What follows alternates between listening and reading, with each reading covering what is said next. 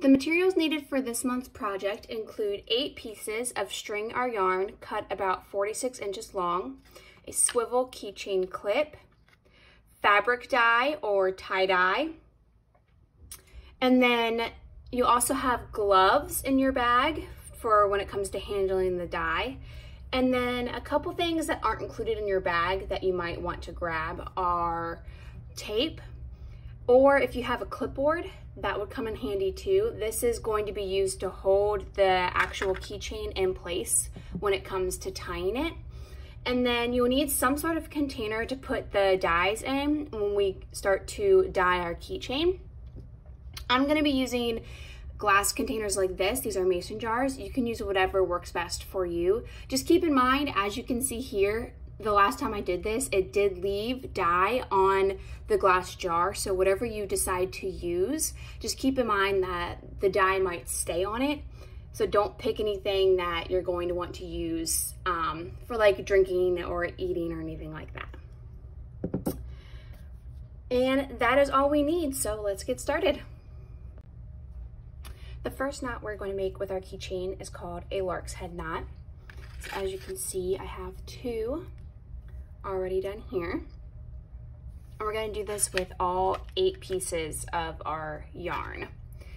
So in order to do this knot, what you'll do is you'll take your yarn and you will fold it in half like that. And you'll take the loop end of it and you'll place it under your keychain like so and pull the loop end over so it looks like that. Then you're going to grab the other pieces of your yarn like that, pull it through the loop and pull it tight so it looks like that. I'll show you one more. So again, you take your piece of yarn, you fold it in half, and you take the loop end, put it under your keychain, and fold it over so it looks like this. Then you're going to take your other pieces of yarn and pull it through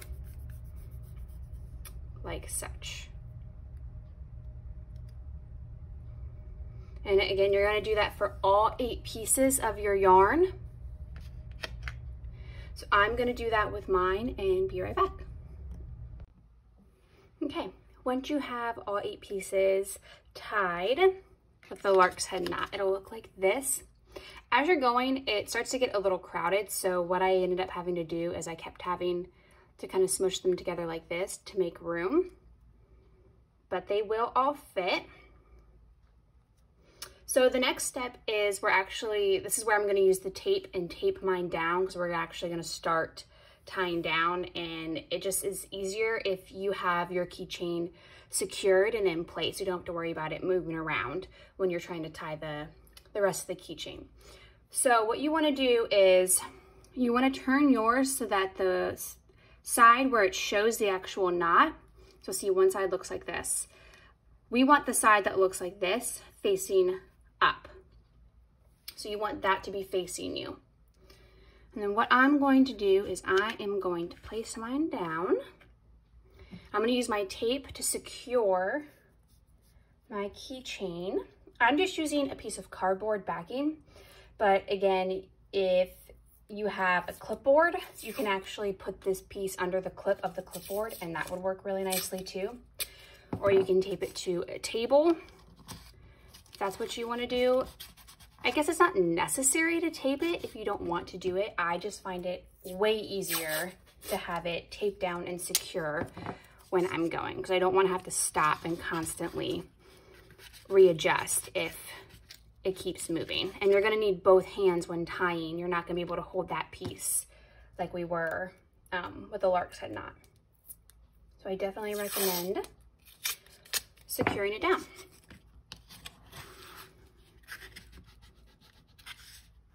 Okay, so now my piece is secured.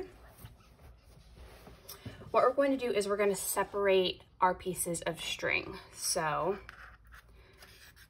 we're going to have 3 on the right side,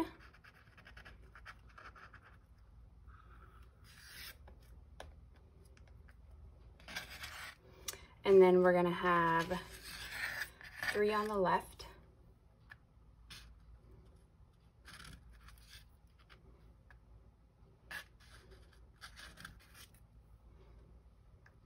and then we're going to leave these 2 in the middle. So 1, 2, 3 on the right, 1, 2, 3 on the left, and then these 2 in the middle. With these 2 in the middle, we're actually going to tie what is known as a square knot. Okay, so to make our square knot, we're actually going to take the 2 center pieces and leave them together like this. Now, to make the actual square knot, you're going to take your left string and make like an L shape or a 4 over those center pieces. So like that. Then you're going to take that right center string, and it's going to sit on top of that 4 or L shape. Then you're going to take that same right string, put it under the center strings like that, and then pull through, and then just tighten it like so.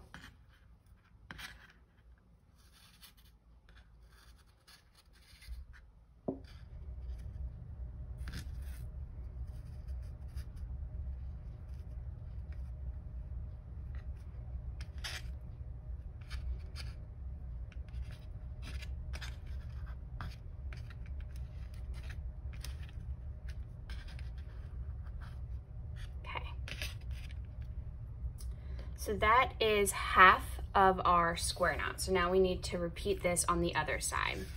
If it makes it easier, as you can see, I had to keep holding the center as I was pulling it up to tighten that knot. If you do happen to have tape handy, you could just tape these 2 center pieces down so that they stay put, because we're not really doing anything with those. So now we're going to do that same thing on the other side to complete our square knot. So this time you're going to take the string on the right and make a 4 or L shape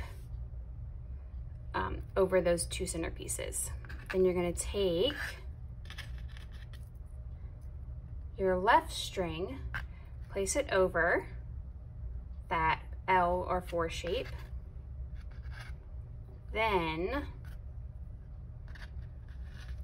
put it under those center pieces like so, and pull through, and then just pull both to tighten it all the way to the top. And that is our square knot. Now I'm going to remove this tape because I don't need it anymore. Now what you're going to do is you're going to separate those and just add them to each side. So now you should have 4 pieces on each side. 4, 1, 2, 3, 4. Now to complete our macrame keychain, we're going to start on the right side. You're going to take the farthest string and hold it diagonally across the others, like so. Then you're going to take each piece and fold it over like that. Again, kind of making that L shape or 4 shape, and then pulling it through from behind and then tightening it. And you're going to do this twice with each string. So again, fold it over, pull through, and tighten. We're going to do this with each pieces of string on each side. So fold over like so, pull through from behind.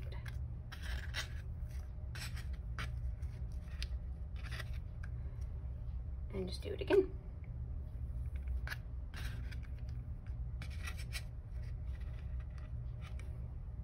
And then we have one more to do that with on the right side.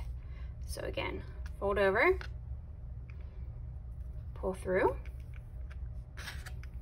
and tighten.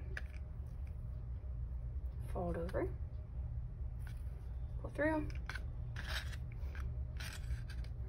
and tighten. So it looks like this. All right, now we're gonna set the right pieces kind of aside for right now. And we're gonna do that same exact thing that we just did on the right side on the left side. So take the furthest left piece and hold it diagonally across the other pieces. Then you're gonna do the same exact thing. So fold over like so to make that like 4 or L shape. Pull through from behind and tighten. Do it again.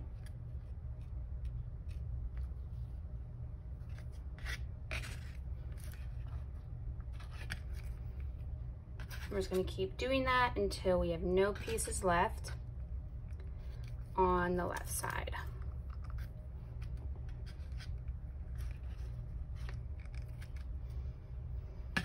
My right hand is my dominant hand, so when I have to do this with my left, it gets a little tricky. So you might notice that when you're doing yours too, that whatever hand is your dominant one, that side is going to be easier to do. Okay, so we've tied all of them on the left and all on the right. So now we just need to complete it. So you're going to take your 2 middle ones and do the same exact thing. Make that L or 4 shape, pull through,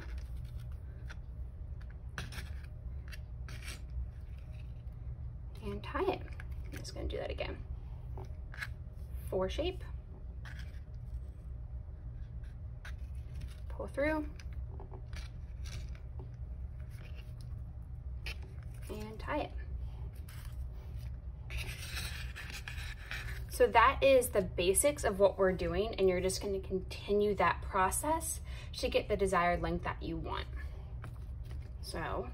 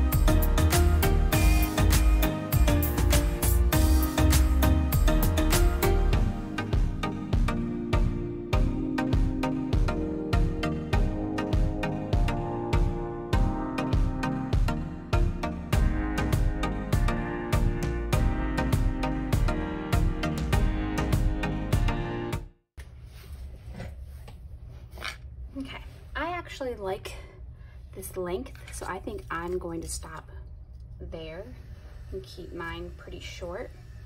Again, you can go as long as you want and make it as long as you want. You just keep tying it in that same pattern. But I think I like this length, so I'm gonna stop there. If you wanna keep going and make yours longer, you can just pause here and keep going until you've reached your desired length, and then you can come back to the video and see how to do the rest of the process. The first one that I made, I did make it longer, so as you can see, that's probably about half the size of my first one, but I like it, so I'm gonna stop here. Okay, so the next part is to cut some of the remaining string, and then we're going to fray it like this one is at the bottom. So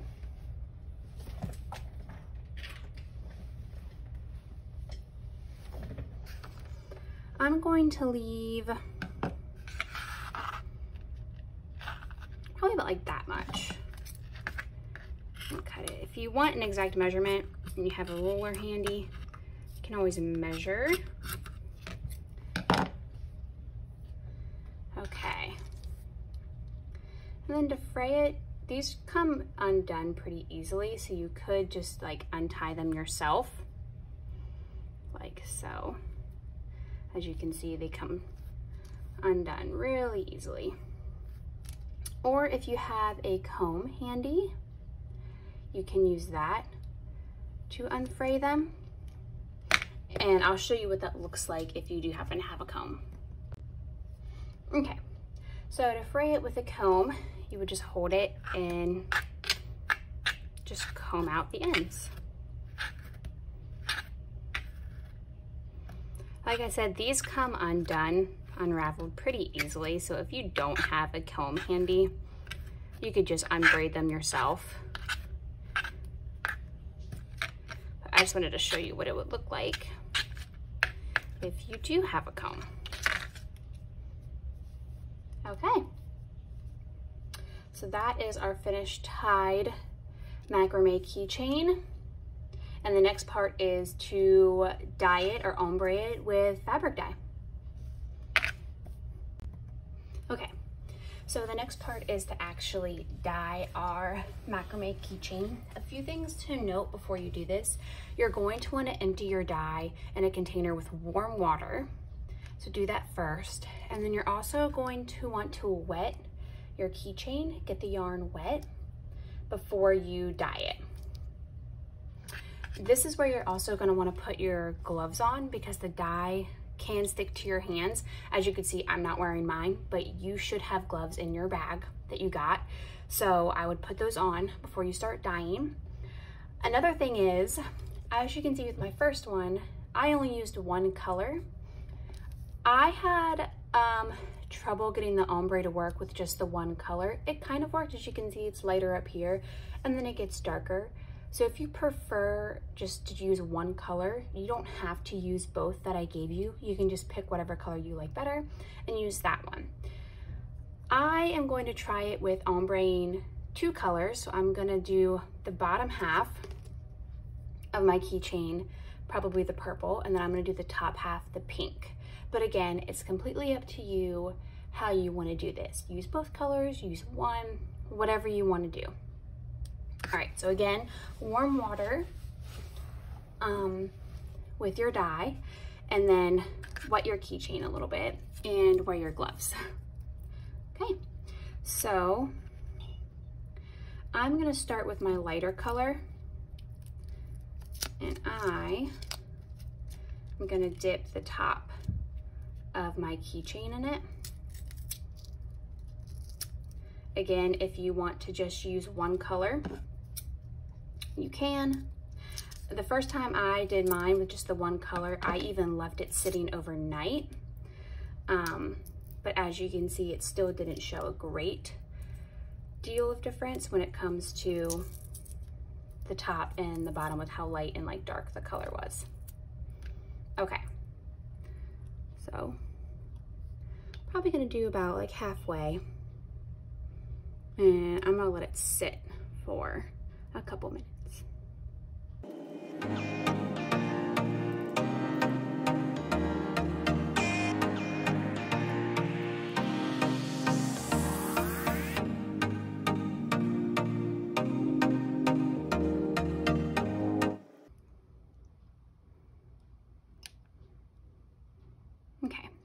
gonna pull it up now. I like how light that pink is. The longer you leave it, the stronger the color will be, but I like it that light pink. So now I'm gonna dip this bottom half into the purple. If you like the way it looks right now, just going from one color to the plain colored yarn, you can leave that too. I think that looks pretty cool, but I'm gonna dip my bottom half into the purple.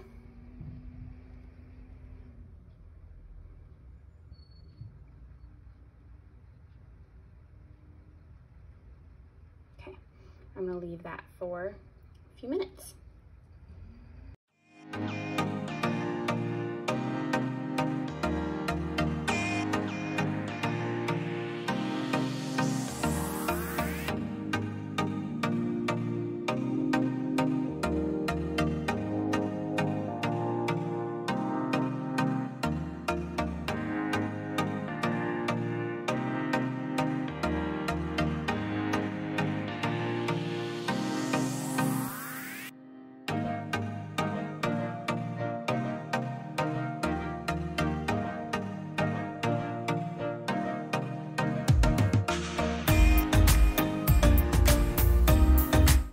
If you get tired of holding it, you can kind of rig it up like how I did. I just put like a pin in between to hold the keychain up and just taped it to the other jar.